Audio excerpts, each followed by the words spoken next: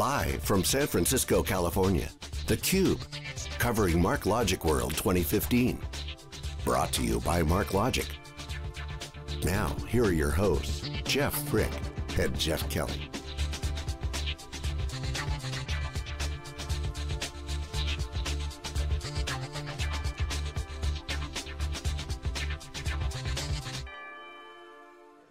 Welcome back, everybody. We're live here at MarkLogic World 2015 on theCUBE. I'm Jeff Kelly with my co-host Jeff Frick.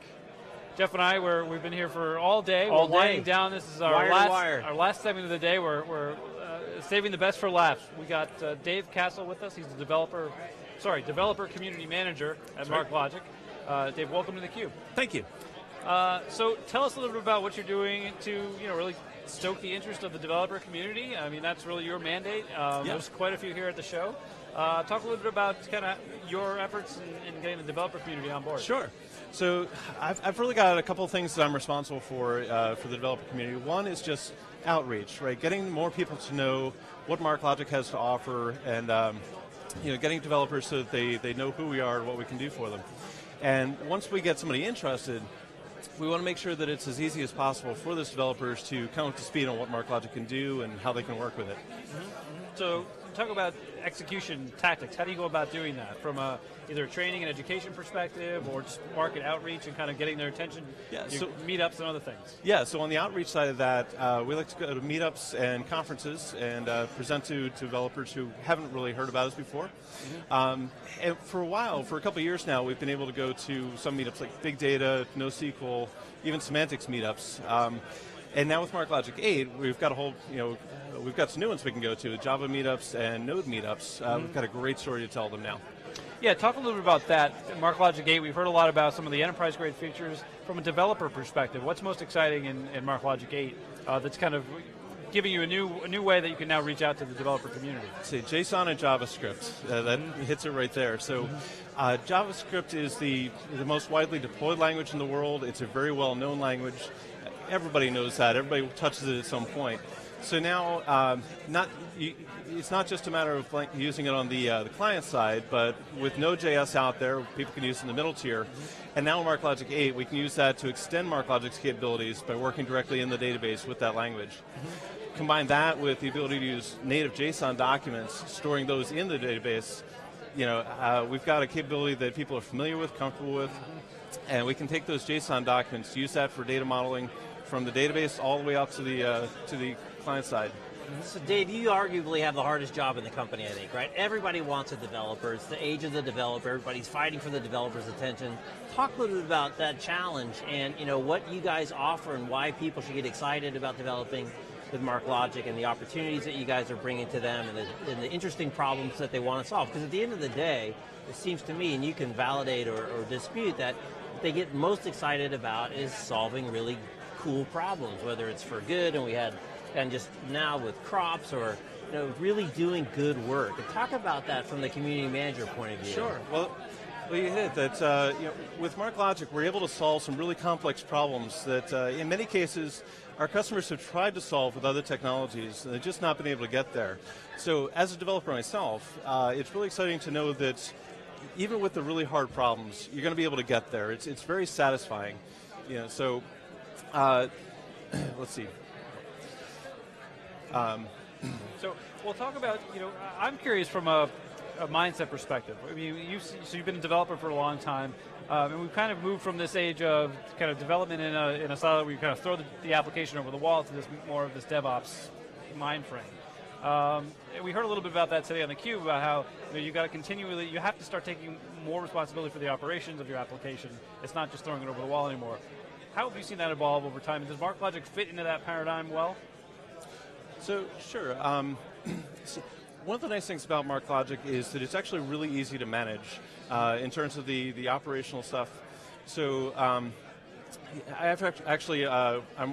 I work on an open source project called Roxy. So the Roxy deployer is one of the tools it was built in the field and adopted pretty widely, so that not only within the company, but outside the company, a lot of our customers are using it as a deployment tool to simplify the management of applications built on MarkLogic. So that's been really satisfying for me personally. And what about an event like this? Great energy, like Jeff said, we've been here all day long. It's like 8 o'clock and we're still going. You know, what does this type of event do? And I think this is like the first of a 6-city tour. I think I saw the t-shirt like a concert. You know, what does this opportunity give you to do to have another direct touch point out with your community? It's great for that because we've got a mix of people here. We've got developers who have been working with MarkLogic for years and years, and they're still coming to find new things, new features, new capabilities. And then we've got other people who are here attending their first MarkLogic event. They're just getting to know what the technology is about. Just talking to somebody earlier that he came into this event today, understanding relational, but never having worked with a document store before. And he told me about just how over the course of the talks he went to over today, he got the idea of documents and how that changes data modeling, and then you throw in semantics and the kind of flexibility you get from that. So, yeah, that's consistent with the feedback we're getting, like from Derek that we had on. He said, he really loves the technical nature of this event. He loves the fact that he can talk to the actual engineers that are building the product, building the features, and really, and then the third piece really is talking to peers and learning about new applications and new things that are being done that the individual didn't think of in the context of their own problem. Yeah. So actually yesterday I ran a hands-on session where the goal was to get people excited about working with MarkLogic in 3-tier architecture, and in particular to get them some practice working with our Node API and our Java API. And so excuse me, part of the idea of that session is we had a bunch of MarkLogic engineers in the room. So it wasn't just a matter of sit down and bang on the keyboard. It was, you've got a task, but you've got the people here in the room who've built these features. You get to ask them questions and talk about direction of the technology.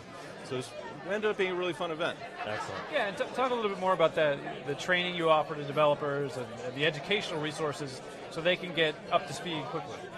Sure, so we've got a number of different resources because let's face it, everybody learns differently, right? There's different approaches. So I always start with recommending MarkLogic University courses to people. MarkLogic University provides both instructor-led training, and that can be online or in person. And they also produce a number of on-demand courses. So these are usually 15, 20-minute sessions where they watch a video and learn about some concept. Beyond the MarkLogic University resources, we've got a lot on our developer website. Tutorials, blog posts, and of course our regular documentation provide a lot of details on how to actually do things with MarkLogic. And a last thing I'd point to is brand new in MarkLogic 8, we've published an application called Sample Stack. And the idea is this is a full-blown application. It's built as if it were intended for production. And it's a great educational resource because people can look at it and see, oh, that's where I'm going to end up. This is how to structure things and how to work with it. Very good. And what if I want, as a developer, I want to get my hands on the technology? Do you offer kind of a developer license? How do you actually make that available? So anybody can go to marklogic.com, developer.marklogic.com, and download the software. A developer license will get you going. It's free to use, and you're welcome to use that for any development purposes. When you're ready to get going in a production system, we've got a variety of licensing models that will suit the needs of various customers, and that ranges from buying by the hour to by the year or permanent licenses. Very good. So we're getting close on time. We're getting close to wrapping up the day. Been a good day. So yeah, talk about your plans going forward over the next year. If we're here talking next year with you at this table, what are some of the things you hope to accomplish from a developer outreach perspective over the next 6-12 months? Well, I'm hoping to get to a lot more meetups, and in particular, I mentioned the Node meetups and Java meetups. I want to get them. I want to be able to go in there and be able to talk from their perspective, and really show them, look, here's some cool things we could do that are a lot harder before. So meetups, conferences, more tutorials, keeping the blog post active. I'm always looking for additional contributors to our blogs. I'm always bugging my coworkers to, what do you have that you want to talk about? Right. In addition to that, I'm always encouraging people to get their projects that they're building in the field. Let's get those up on GitHub and share that, because as a community, we can really build some amazing tools. Yeah.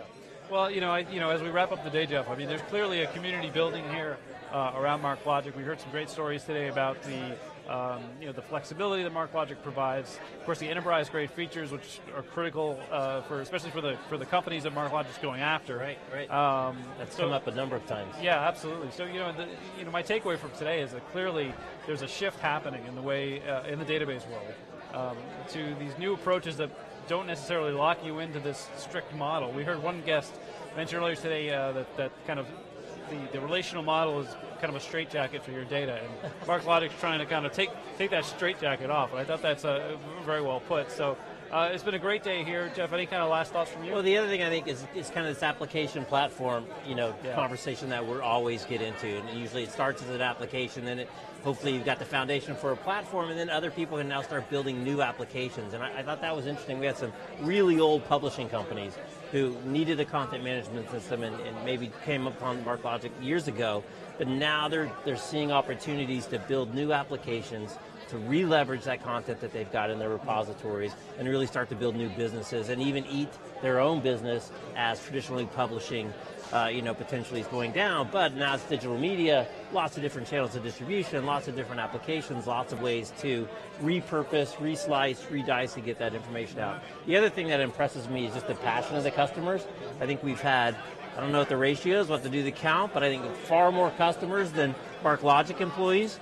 That to me is really a sign when we go to shows that there's a passionate community. It's not hard for the customer reference team to get people to come on camera and talk about their experience. Some shows we have very few customers, so like ServiceNow next week and Splunk gets a lot of customers. You know, it's great to get customers on to talk about what they're doing, and I know our audience loves to hear from their peer group about what they're doing and to hear those successes. So to me, that's always a great takeaway when we get a huge lineup of customers.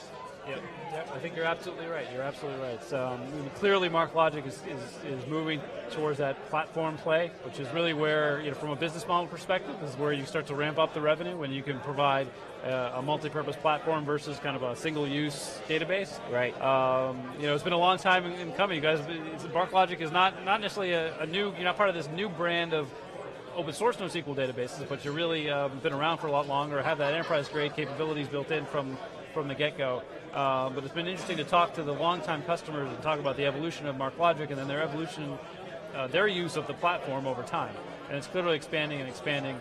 And one theme we keep hearing again is reusing data and reusing data and finding new ways to repurpose that data to drive value for your customers and for yourself. So a lot of great stories today. So Dave, where's the tour go next? You got the cities. Amsterdam. Amsterdam. All right. Why are we on that show? I don't know. Next year we're going to be at the Amsterdam show. Well, with that, I think we're going to wrap up for the day. It's been a great day. We've been going straight since 10:30 this morning. Shout out to the crew. Yeah, the crew did Greg, a great job Patrick, today. Leonard over there switching and keeping us on task, keeping us on point. Great job, guys. It's been a long day. Yep. So Dave Cassel, thanks for joining us here and helping us wrap up the day at MarkLogic World 2015. Thanks a lot, Jeff. Appreciate it. Thanks everybody out there for watching. This is a wrap from San Francisco.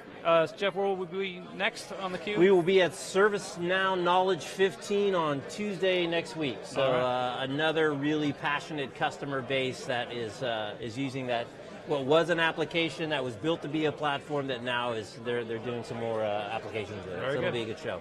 Well, thanks for that, and thank you everybody for watching. We appreciate it. Catch us next week. And until then, we'll see you next time. Thanks for watching.